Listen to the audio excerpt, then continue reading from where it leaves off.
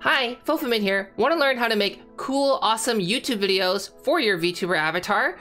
And what if I told you I can show you how to use one of the most powerful video editing softwares out there, and it's 100% free!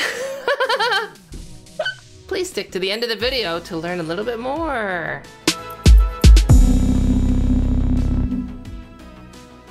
This video is brought to you by Private Internet Access. For safe, secure web browsing to make it seem like you're from any country in the world, please click on the link in the video's description down below.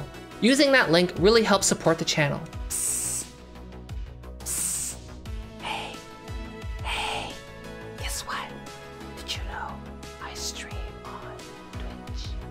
And if you wanna have a conversation with me or have any questions about any of my videos or just anything in general, you can always come into my Twitch channel whenever I'm streaming, Tuesdays, Thursdays, Saturdays, and Sundays, and we can have a great conversation there. So the first thing you need to do is go to the Blackmagic Design website and look up Davinci Resolve, or you can just do what I do and just Google search Davinci Resolve as spelled here. I'll make sure that the link is in the video description down below. And then here you're just gonna see a big download button and you're gonna click on it. Boop. There's a couple of different options here. What you want to make sure is that you do not get the studio version, because the studio version is actually the paid version, and the difference between the paid version, studio, versus the regular Resolve is that you just get a little bit more features, but for the most part, you're not going to need those. What you're going to do then is choose which one you want to download. So we're going to stick with Davinci Resolve 16, and you're going to go ahead and click Windows and download it. And then just install it like you normally would. Once you have Davinci Resolve open, you should see something like this. I'm still using Davinci Resolve 15. I do recommend going to the new version. I just haven't updated yet.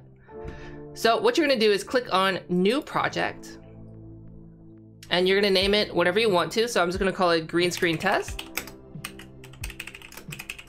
Just like that. And then now you're open into the application. So now you're gonna see a couple options. You're gonna see these things on the bottom here.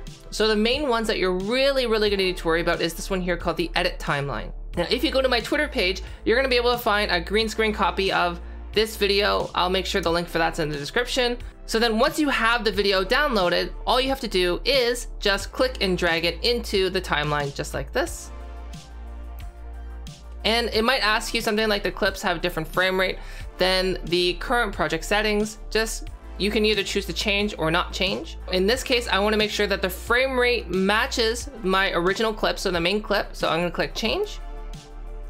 And then you're gonna see it here in your library. What I'm gonna do then is I'm gonna click and drag this into the timeline, just like that.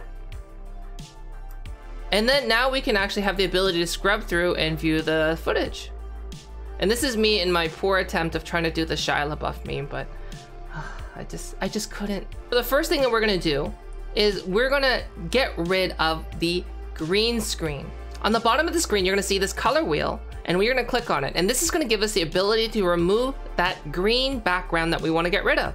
So now in the node section right here, you're gonna right click and add alpha output. And then basically you're gonna see your little node, which is your clip right here. And you're gonna click and drag this blue section right here to the alpha output. And that's basically telling us where the alpha output's gonna go from the clip. So now we're gonna go to this eyedropper tool, and we're gonna be selecting the color. So there's the best way to do this is go to here when the eyedropper tool, and then you're gonna see this drop down menu that says HSL. This is how it's gonna select the color, and you're gonna go to 3D. And with 3D, it allows us to give us a little option to draw all the colors we wanna remove. This is just a flat color, and this is allowing us to select all of that color range. So right now we have all of this green selected. So what we're gonna do now is we want to reverse that selection. So we're gonna click invert, and it's now inverted that selection. So what you see now is that you see there's a little bit of a faint green outline right here. So the despill option is pretty good. If you want to be able to adjust that granularity a little bit, here you can click on the softness and click and drag it up or down. Personally, I'm just gonna keep it at the default. And one more thing you wanna do is if you wanna be able to resize the clip without having any weird border issues, you're gonna go to here and you're gonna go to Window, And what you want to do is you're going to add a square like this, a square window. You're going to turn the softness down to 0 and all around. And then you're going to resize it to be the size of the entire clip. So usually that's about 75 for me. Now, when we go back to the main screen, we're going to see everything is black here. Now, all you have to do is just add a clip that you want to have in the background. So I'm just going to click and drag this clip. And it's going to click that into my library. And this is actually my intro. And we're gonna click and drag that into the timeline, just like this.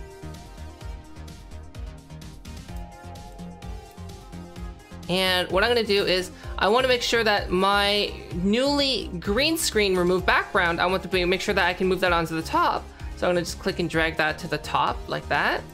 And then I'm gonna move this main clip, the background down there, just like that. And now we'll see.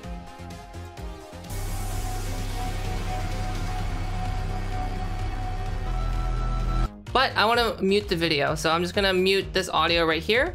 So if you wanted to remove the audio, what you can do here is on a video clip, you can right click, link clips, unlink clips, and then all you have to do is select the audio file itself, right click, and then delete selected, and then the audio is gone. So now when we play the clip so far, we can have our footage like this.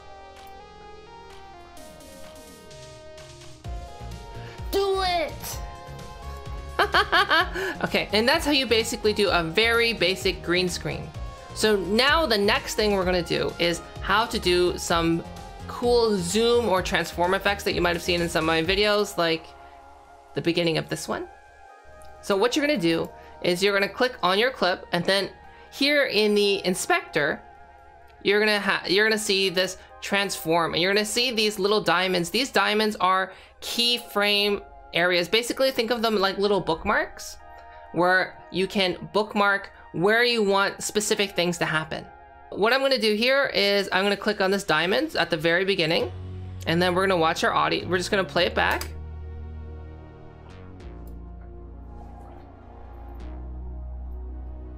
Do it. Okay, so right now, right on the do it, I'm going to click another keyframe and dial that in. Now what I'm gonna do is, in this part, I want to have it so it zooms into my face. So on this keyframe, I'm going to just zoom it in like this. And you can reposition it with the X and Y axis, just like that.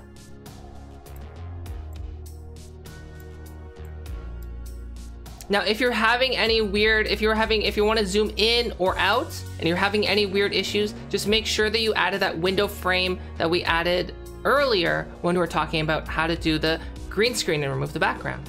You're not quite done here. So what you'll actually notice is that if you play this back, if you just leave it like this, what's actually going to happen is that it slowly zooms in, and we don't want that. Do it! How do we fix this? So what you can do is just go back to this last part that you want to keep, and then just if you want to have like a really quick zoom, what you're going to do is go back a couple frames just by using the arrow keys on your keyboard. So I'm going to go back about that much. And then here, I'm just gonna reset, I'm gonna add a new keyframe, and then I'm gonna reset this back to the zoom of 1, and then reset the position, just like that. So now what we're gonna see is this.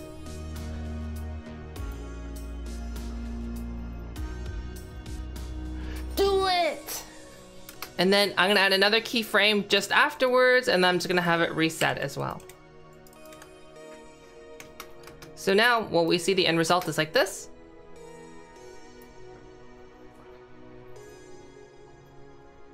Do it! And then what if I wanted to have my, let's say my avatar just get really, really small on the screen? So it's just basically the same thing. All you gotta do is just do the opposite. So I'm gonna add another keyframe. Go here. So I'm adding a keyframe right before the moment that I want to actually have it do the quick zoom action. So right afterwards, here, add another keyframe, and then I'm gonna zoom out like this. Ooh. And then shortly after, I'm gonna add another keyframe and then just have it reset back to normal. So now we're gonna take a look at that.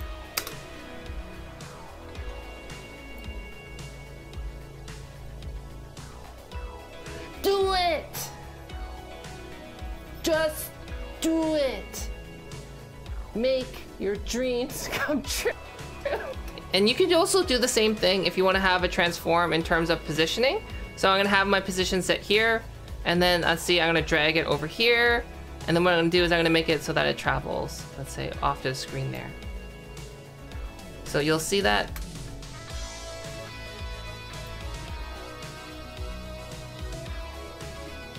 Do it!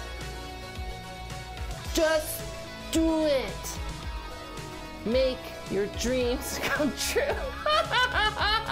And you can see the transform happening right there. I can't. Okay, so there's two ways you can do this. I have my intro here, which is a little bit too long. So we're gonna set it back to that. Another way, let's say if this clip is really, really long and you don't want to be able to click and drag it, you click on this razor tool and it should automatically snap to the nearest clip. And then here you can just right click and delete it. Now, if you wanted to add an image, adding an image is also very similar. You just click and drag that into your library, and then you can just click and drag that onto the timeline. So for example, I'm gonna make it so that like right around here, you can just make an image appear. So if we go like this, I can make the image go to nothing. But then when we go to here, the image will just be like, poof, like that. And we can see. So once you're finished your video editing and you want to be able to export it to, like, let's say YouTube or Twitter, all you have to do is go to this little rocket ship down below, and we're going to name our file. So we're going to call this like green screen test. And personally, I think the best way to export it is an MP4. And then everything else you can just pretty much keep the same settings. And just go to add to render queue. And it's gonna ask you where you wanna save it. So I'm gonna save it right here in my F drive with all my other junk. And then click save, and then you're gonna hit start render. And it's gonna start rendering out the video. And then once it's done, you'll be able to have your full video file ready to go. All right, so it is finished rendering. So all you have to do now is just make sure that you save your project, and then you can close it out. And now you should have a brand new file saved, ready to go right here.